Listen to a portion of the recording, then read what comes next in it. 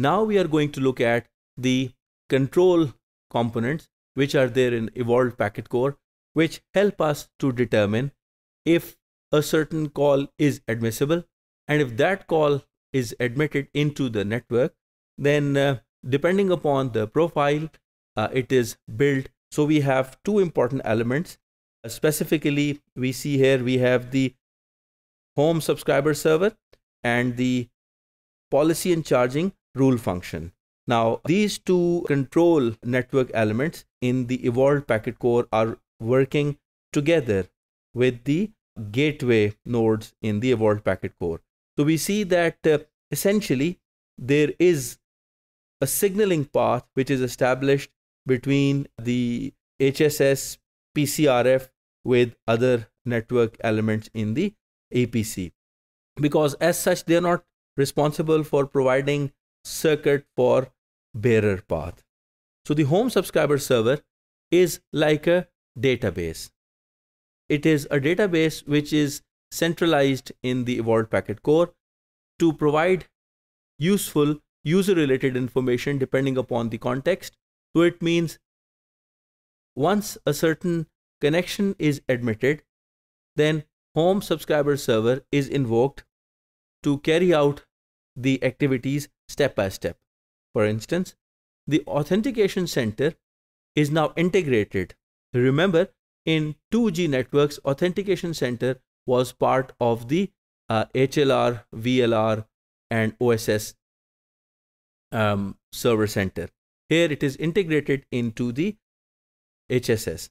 So the authentication center provides the necessary hash function, the SIM related information which is validated, and the user is now allowed to enter into the network and avail services. The location is also provided by the HSS, which is essentially nothing but the current mobility management entity to which the user is at the moment connected to. The subscriber profile determines the level of mobility and the data rate and other service related information that a user is entitled to. That means certain services. At the same time, the packet data networks to which a certain user is allowed to be connected to are also listed.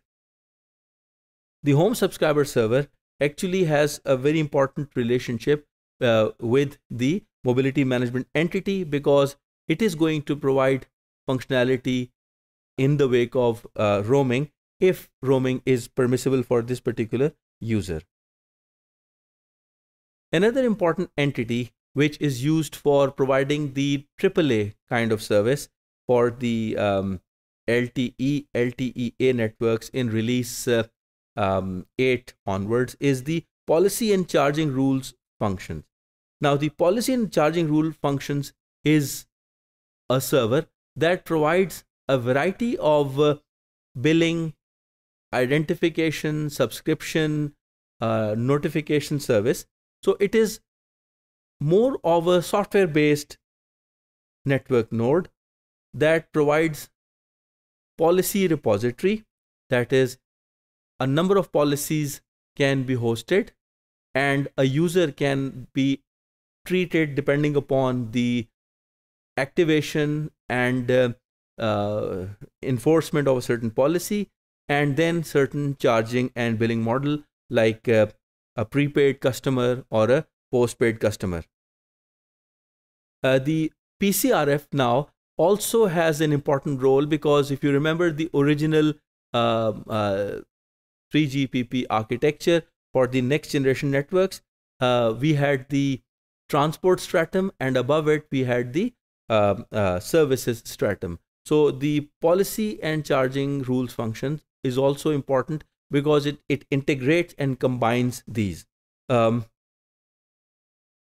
PCRF now detects if a certain call is admitted. So it, depending upon the flow ID, the service flow, it invokes relevant and associated rules for it in real time. It means that whatever is taking place in a matter of few milliseconds, because you know that for audio, visual, and multimedia content delivery in next generation networks, the overall delay should not preferably exceed 150 milliseconds. Otherwise, we'd have a jittery and unpleasant kind of experience. So real time actually means that PCRF works very fast. So it enforces the charging policy. It means that if a user has an account or a wallet that we already have known by now, deduction would start to be made from the user wallet in real time.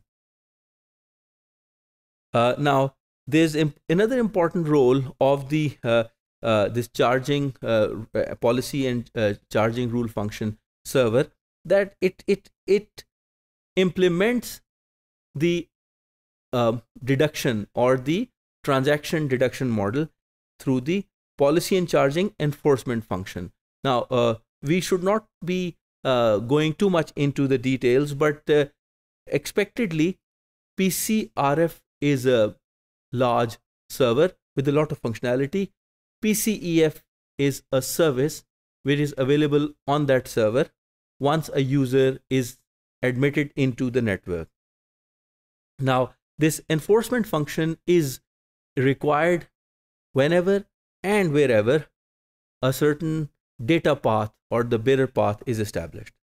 In EPC, since we are talking about IP multimedia subsystem that is SIP-based services, if a certain application entity bypasses the direct intermediate nodes and connects to the serving gateway directly, then the application function or the user API uses again the services available within this PCRF server to apply the policy and charging control rules and functions.